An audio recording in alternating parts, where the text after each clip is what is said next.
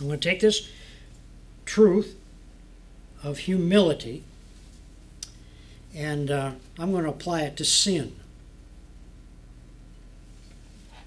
Humility and sin. Let's go to Timothy. 1 Timothy chapter 1.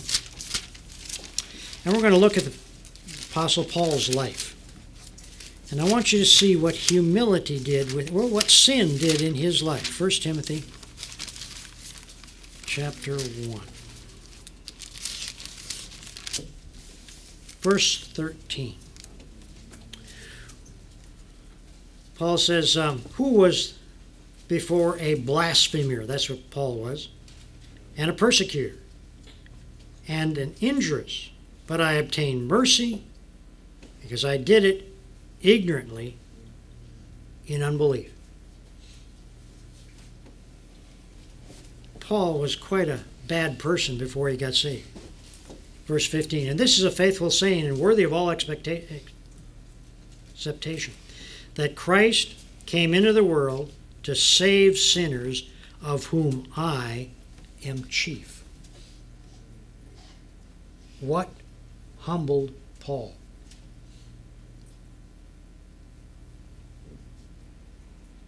How did Paul get his humility? Realizing the kind of sinner he was. I was a terrible sinner, and it's ever before me.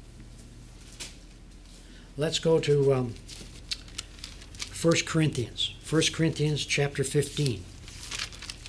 1 Corinthians chapter 15. Verse 9.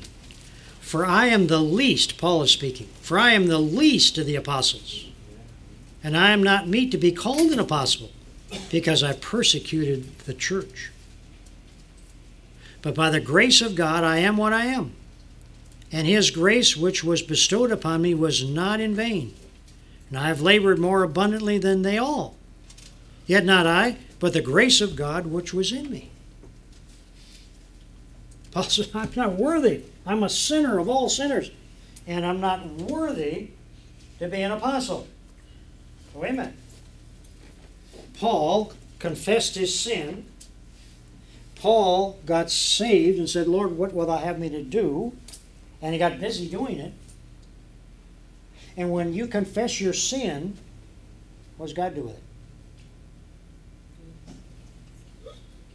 He forgives it, and he takes away and forgets it. So why does Paul remember it? God forgave it. Didn't he forgive you? Well, you don't know what kind of a sinner I was. You don't know what I did when I was a sinner. Yeah, but if you got saved, you got cleansed, and God forgot it. Paul never forgot it. He kept bringing back, and that's what kept him humble. Do you know what?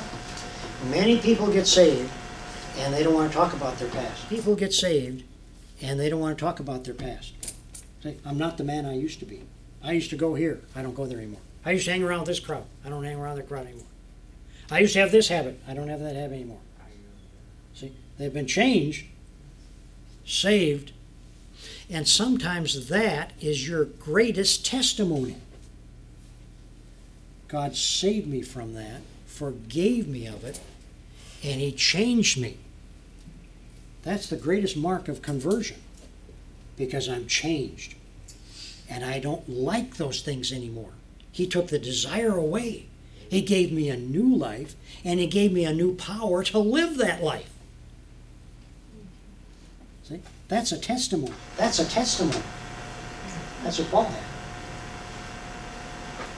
Let me go to one more. Ephesians chapter 3. We're using Paul as an example, talking about sin and humility. Ephesians chapter 3, verse 8.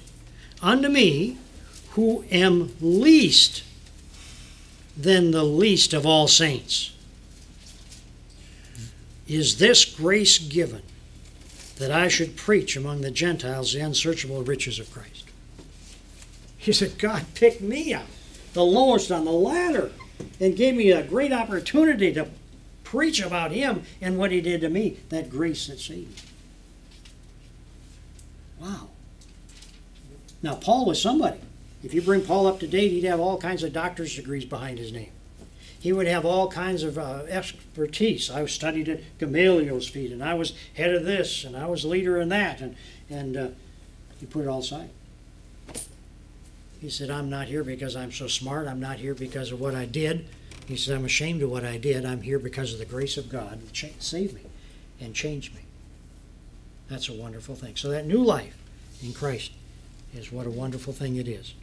Let's go to one thing more about Paul, 2 Corinthians chapter 12. 2 Corinthians chapter 12. Now this is where it gets practical, personal. 2 Corinthians chapter 12, verse 9. Then he said unto me, My grace is sufficient for me, for my strength is made perfect in weakness. In other words, Paul said, Lord, you gave me a problem. It's a thorn in my flesh. It's something that Satan just gets me. Take it away. I didn't bring it about. You brought it about. Lord, take this problem away. Take this weakness away. Take this frustration away. God says, no, I don't want to take it away, Paul, because it'll humble you. Paul, you remember, you got caught up in a vision to heaven. And you saw things that nobody else saw.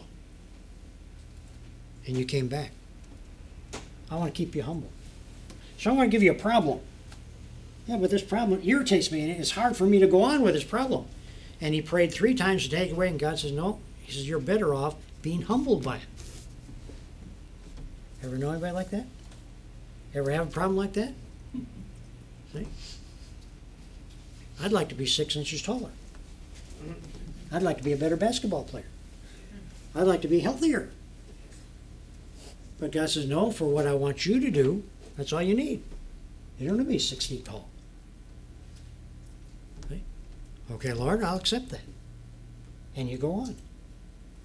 And some people are physical. Some people. I remember when I was in college, they invited a guest speaker to the preacher's class. And when they brought him into the platform, brought us in, just a preacher's class. Here's this guy who was going to speak to us, and the teacher of the class said, we've got a guest speaker today. And I looked at this guy, and I said, he just doesn't look too sharp. His hair wasn't really combed very good. He sat with his feet crossed, his legs crossed, and he sat like a girl. I mean, guys don't cross their legs like that. And he had his Bible in his lap, and while we were singing an opening song, the Bible fell off onto the ground, and he didn't even pick it up. This teacher came over, picked it up off the ground, and gave it back and put it back in his lap. When he introduced him, and he was going to be a speaker today, and he walked to the platform, he walked with a deformed body. And his fingers were like this. And he thumbed his Bible very difficultly. And he said, God has called me to preach.